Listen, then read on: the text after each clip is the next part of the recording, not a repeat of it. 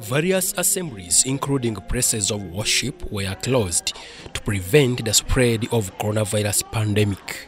According to Pastor Jefferson Stephen Okello, head of Royal City Ministries, at a media briefing in Nigeria, Kampala, applauded President Yoweri Museveni in the fight against the spread of coronavirus, but emphasizes it is now time for the government to open up places of worship. He affirms that Uganda has not registered any coronavirus death because of prayers. Believers are allowed to come and praise God. There is enough power of God to heal.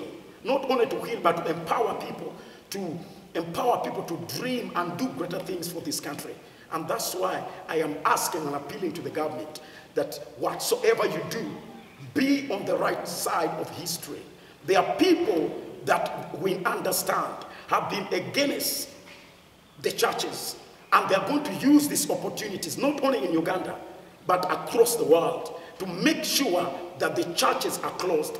By listening to this, when you're dealing with the church, you are dealing with God.